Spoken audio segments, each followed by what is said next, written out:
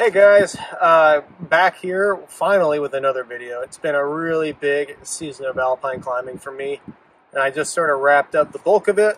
Now I'm out here at Leavenworth just climbing for fun, and I wanted to actually take this time to make a few videos. A number of these videos I've been working on for a little bit in my head are more of talking point videos that sort of explain the reasoning behind why we do what we do. And I wanted to start this sort of new idea of this series off with something very common, clipping into the middle of the rope. So I have a section of the rope right here tied with whatever knot I want, and I'm going to talk about why we use two carabiners to clip into the middle of the rope. So if I were to start at the very beginning here, this is the classic mountaineering setup. We just have one carabiner clipped into our rope, single action locker. And this is kind of what people rolled with for a long time. There are a number of reasons why we don't do this anymore. The biggest one being that if this thing flips over, which it's prone to do quite a bit, just from the vibrations of my body while I'm walking, this gate will actually rattle open. And then all of a sudden my locking carabiner becomes a non-locker. And I do it all the time while I'm mountaineer because I'm like bored, where I have my carabiner clipped on my belay loop like this, and I'll flip it around. And then an hour later, it's locked.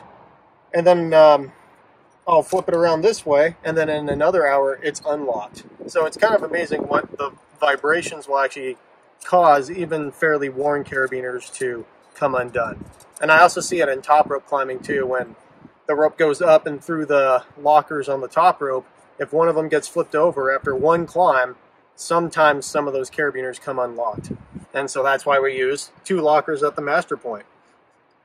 And so that is one argument why you do not want to just do one carabiner right here, especially a single lock action like this. Another reason is if you cross-load the carabiner, everyone knows that that can be bad news because of the dramatic weakness in the carabiner when it is in cross-loading with its sideways axis right here. Now, in the event of a fall, you're probably not going to override the strength of the carabiner if you fall on it like this. I've actually taken many lead falls where my belayers had a cross-loaded carabiner, and I've been just fine. But it can be bad in certain circumstances. The most common one seems to be when people do fall in a crevasse, and then their partners, because of whatever hauling system they use, actually haul the climbers into the lip of the crevasse. And what we found is this can be the weakest point in the system. And so before my back breaks while I'm being bent over, being hauled into the lip of a crevasse, the carabiner can actually break. We can exceed the 8 or 7 kilonewton rating that many of these carabiners have when they're cross-loaded. And so it's just getting pretty close to the safety margins, and there are stories of people falling on Denali or whatever, sometimes with a fully loaded pack. And even with that, when they're being bent over backwards, the carabiner will still fail first. So that being said, we move now to the industry standard of two locking carabiners or a single locking and a non-locking carabiner. And what I would try to do is, at least when I use two lockers, I try to use two of the same lockers.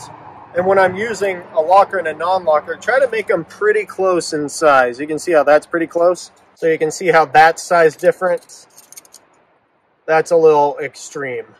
So that is kind of crazy different right there.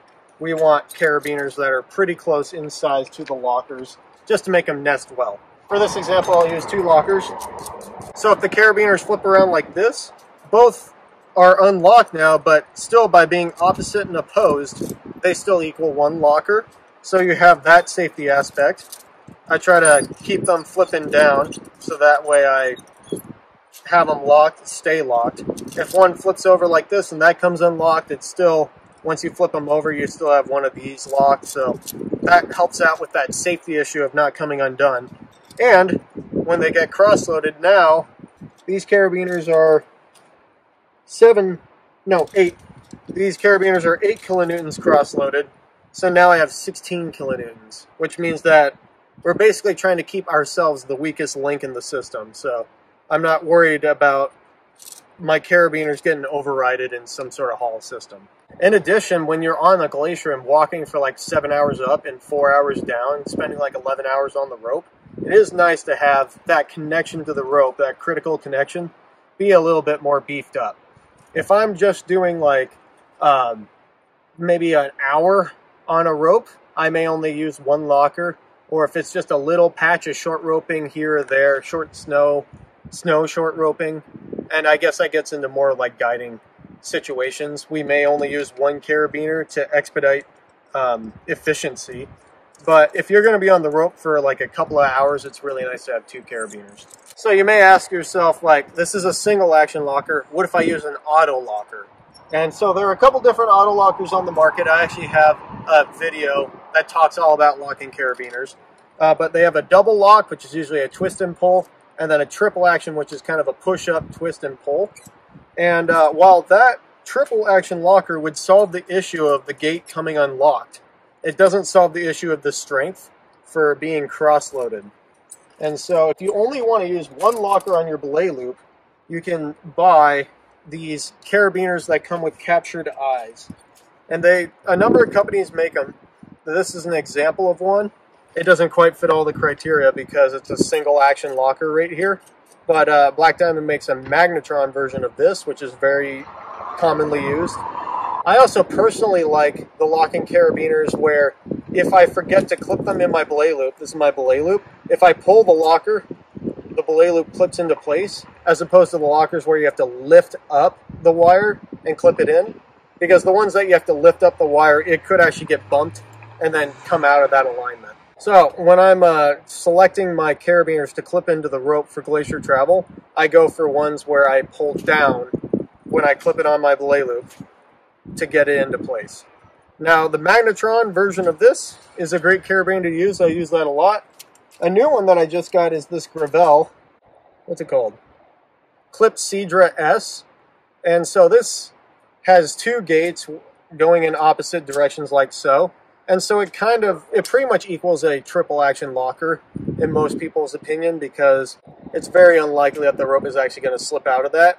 And it's locking itself automatically, as well as it fits my criteria for the wire going down. So all I have to do is clip this onto my belay loop and then tug. And then now, it's because of that captured eye, it's really impossible for this carabiner to become cross-loaded in a fall. I have the triple action function right here that the rope is not going to slip out of. And then I have the captured eye that the belay loop's not going to slip out of. And because of that, I can now use one carabiner, clipping myself into the glacier, and I'm not worried about this coming undone at all unless I unclip it myself. Those are your options for clipping into the rope on the glacier. If you go to any guided group, then these are all perfectly fine options. So if you're researching this to climb Rainier or Baker or whatever with a guided crew, those are your options. That's the reason why they have you buy two carabiners.